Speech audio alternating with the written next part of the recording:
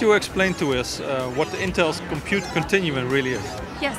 So our concept is to enable all of your devices that are out there to talk with your PC, so that we can, have leverage what the PC benefits are, and even enable to extend that to your device and vice versa. Can you give us an example about the compute continuum services? Great. So the first software that we have, we're launching in October, is called the Intel Pan Share. And what essentially is, you have a software available on your host PC, and we have apps available that you could download free.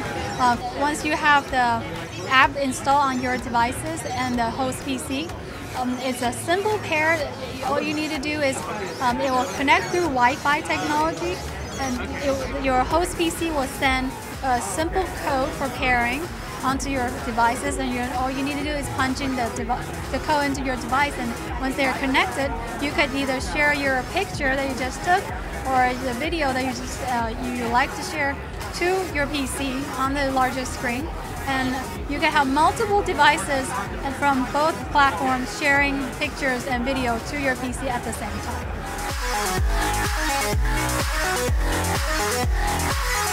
And how do you guarantee that the connection is secure?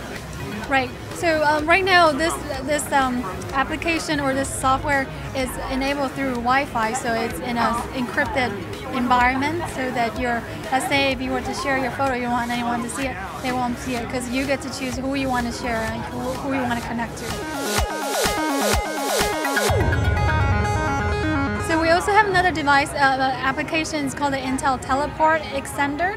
And what it essentially does is it will connect your Android phone to your PC, so it will extend your Android phone device capabilities, such as texting and MMS texting on your PC. So let's say you're in a meeting, you left your phone in your drawer, you need to send an urgent text to your mother. You could go ahead and do that on your PC, not having your phone around. Or if you're in a meeting and you have an incoming call, you don't have your phone with you, it will actually show up on your computer to notify you that you have a call. And is there support for other platforms, or is it Intel-centric?